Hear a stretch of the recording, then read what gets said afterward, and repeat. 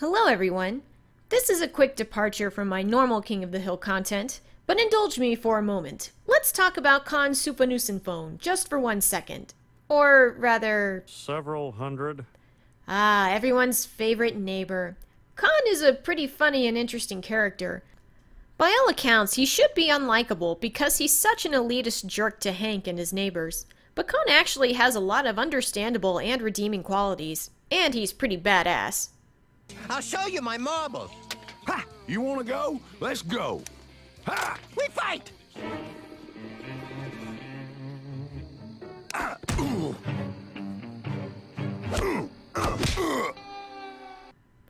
He did this while drunk, y'all. I've already briefly discussed Khan in some other King of the Hill videos, namely that his backstory is pretty well fleshed out in seemingly throwaway lines. But let's do a quick character analysis, because his background goes a bit deeper than you think. Khan is introduced in the first season of King of the Hill, where he reveals that he lived in California for a few years before coming to the area. However, according to Min, he's lived in a number of other places too. Portland, Mississippi, for God's sake! Before coming to the US, Khan grew up in Laos and is a descendant of fishermen, according to his father-in-law. He shared stories about he and Min met with Connie, which Min later reveals to her was just a front. Instead of meeting at a science museum, as Connie was previously told, they actually met on the streets of Laos when Khan pulled up to her home in a shiny moped, sporting a pompadour and stylish disco clothes. Oh, and did I mention that Khan likes to sing? A lot? Rock the Casbah, Cherie don't like it. Blinded me with science. She blinded me with science. There's got to be a morning after. Oh, Mickey, you're so fine, you blow my mind. Hey, Mickey.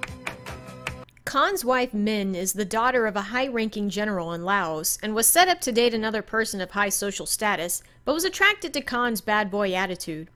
Sometime later, Khan lived in Cambodia in the killing fields for 2 years. After that, he and Min defected to the US due to the horrible dictatorship, and he begins work in the IT industry as a systems analyst, though it isn't known if he went to school abroad or in the US. Min herself is a stay-at-home mom and has alluded to be part of Connie's extracurricular activities, including soccer and PTA. Khan will put his hand in too if it means... Sure would be nice to finally get a Laotian in power.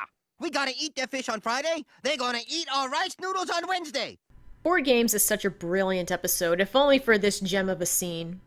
Kicking your ass. No one threatens me. I'm this close to kicking your ass. Oh yeah? Well, now I'm this close to kicking your ass. A Dale versus Khan fight isn't something I didn't realize I needed until now. I wonder who would win. Monkey style! So let's look at Khan's personality. Khan is a clout-chasing elitist and also incredibly insecure. He's obsessed with joining an exclusive all-Asian country club, Nine Rivers Country Club, by any means necessary, even using Hank to leverage this. He somehow finagles his way into a first-name basis with Ted Wasanasong, a wealthy member of the club that is also Laotian, and believe it or not, is voiced by Mike Judge himself. He even manages to get invited to his home. Min and Khan both want Connie to date Ted's son, Chane, though it is implied to be because they are also Laotian, not because they want to get on Ted's good side. Not many Laotian boys in Ireland. Don't piss this away. However, even when Min is able to get them into the club, it doesn't look like Khan really jives with the high society culture. It's the au pair who slaps you after you chase her into the kitchen. Yeah, I really taste that. Speaking of the Laotian background, there's a great episode in the later seasons in which Ted guilts Khan into connecting more with his Laotian culture. He tells Khan that his frequent use of the English language, non-Lao furniture, and all-around Americanized lifestyle has caused him to forget where he came from, in a sense. So what does Khan do? He decides that they are going to start living as if they never left Laos. He starts growing his own celery, turns his pool into a reflecting pond, gets rid of his quote-unquote American furniture, and even joins a resistance group, all at the behest of Ted telling him that he's too Americanized. Eventually, Khan realizes how ridiculous it is. Well, we get on cargo plane and fly to Laos. If we are not blown apart by anti-aircraft fire, we parachute into mountains. If we're not shot on way down or die on impact, we march into capital. And then, well, we probably all be shot or run over with tank. And Min tells him, Why you let Ted Wasana-song tell you what to do, what to like, what to think? Isn't that why we fled the communists in Laos and the Homeowners Association in Orange County? and decides to embrace what he has attained in the United States without guilt of neglecting his culture. Even still, Khan still tries to kiss Ted's ass whenever he appears. Ted! Wonderful to see you! Outside of his home, Khan is woefully disdainful of his neighbors, calling them ignorant rednecks all the time and believes himself to be superior to them. Which is funny considering he lives in the same neighborhood as the people he believes are beneath his status. He may have nicer things.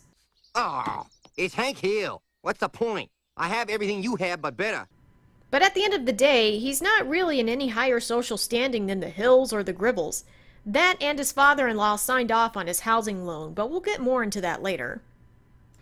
One of my favorite Khan-centric episodes, Deconstructing Henry, depicts Khan as getting a huge promotion at work when his company lands a lucrative government contract. Khan, of course, wastes no time rubbing it in Hank's face, but when Hank isn't visibly jealous of him, Khan decides to go the extra mile. He lures Hank to his facility under the guise of considering a propane contract. While there, Khan shows Hank a new composite material the Army wants to use on their new tanks via a golf club. After Hank acquiesces that Khan does indeed have a cool job, he immediately shuts down Hank and tells him he's not interested in Your dinosaur gas. and admits that he was wasting his time all day. Just for my inquiry, I wonder why Hank was even allowed in the building in the first place if he isn't a government or company employee. But whatever. Hank revealing to the guys what he learned about the composite company later that day eventually leads to Khan getting fired for breach of contract. Despite leaving his home without any income, Khan still lashes out at those helping him during this difficult time, leaving Hank to help pick up the pieces. Even when Khan leaves the home and Hank finds him, he refuses to come home until, as he puts it, I get jobs that make you cry every day. And he points out in this heartfelt speech, I can't fail. It's not supposed to happen to me. I'm Asian, for God's sake. More expected of me. You not understand. You somebody's worker bee. If I accept your redneck life, it like I bury myself alive. Khan's self-worth seems to be tied into being viewed as something more than average. He must be seen as someone higher up, even if those around him treat him as an equal. Khan doesn't want equal, he wants to step up. Hard work fine for you, sweat stains, but I'm meant for better things. But why is that? There's a small bit from the episode where Khan's niece from LA comes to live with Khan that speaks volumes. At the end of the episode, the niece is sent to live with another relative after she's caught trying to sell drugs. The relative is obviously Khan's brother. This brother lives on a ranch seemingly in the middle of nowhere and seems unfazed about how his niece is misbehaving, saying that she'll be shipped off to Laos to live with her grandmother if she screws up again. This can possibly indicate that some of Khan's family live more simple and humble lives. Since he's a descendant of fisherman family, Khan's drive to be someone that is highly respected due to his job and standing can be due to his family's modest roots. It can also be one of his sources of insecurities. Khan is also manic-depressive, though it's unknown if it runs in his family. But what of his immediate family? Well, it's clear that he wants what's best for them, at least in his head. For example, he doesn't like Connie dating Bobby. Better she cry now for 10 minutes than spend 45 years crying that Bobby Hill still not get promotion at Dirt Factory. And doesn't want his mother dating Bill. He believes his mother is better than the town loser, even though his mother doesn't seem to mind one bit.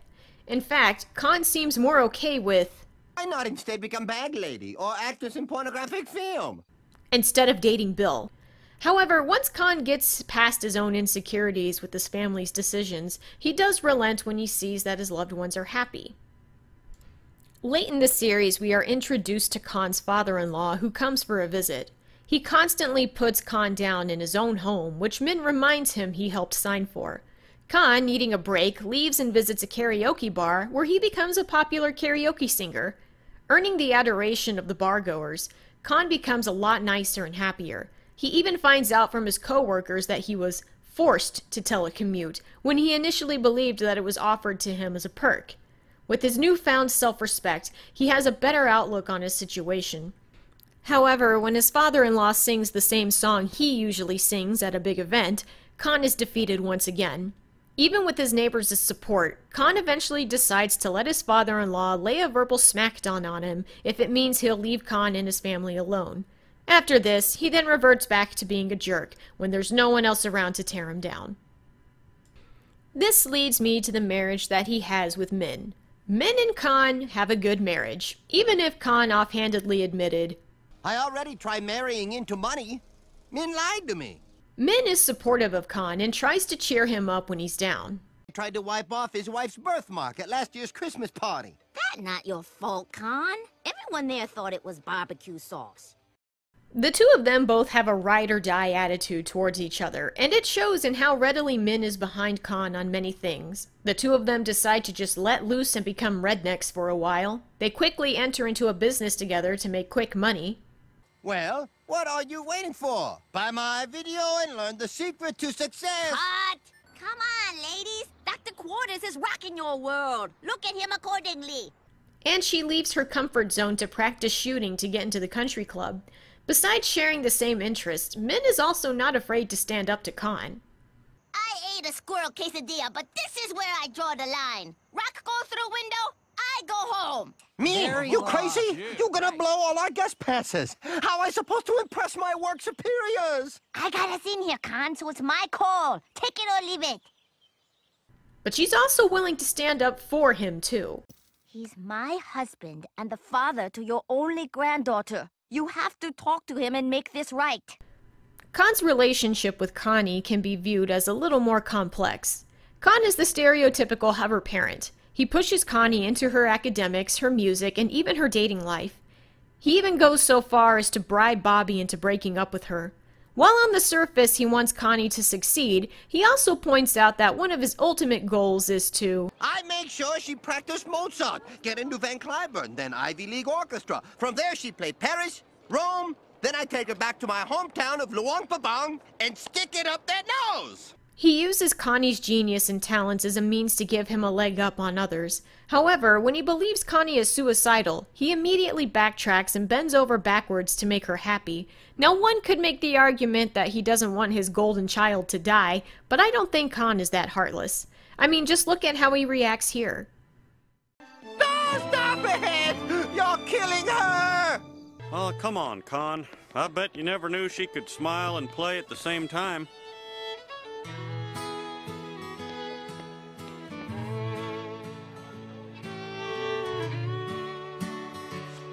Shine on the one that's gone. As for the rest of the neighbors, there's a complex relationship as well. It's obvious Con can't stand any of them, but there's a certain camaraderie there. My dreams are shattered. Yep, mine too. Have a beer. One that manifests especially when they have a common goal. In the episode where the former Dallas Cowboy moves in on the street causing trouble, Con synergizes with the guys to try to get rid of him. There are also times when they help each other, such as when the guys build Con's swimming pool, repair his trampoline in exchange for mowing his lawn, or when Con helps Hank build a grill while off his meds. I especially like the bit when the guys invite Con to join their own golf group when Con didn't get into Nine Rivers.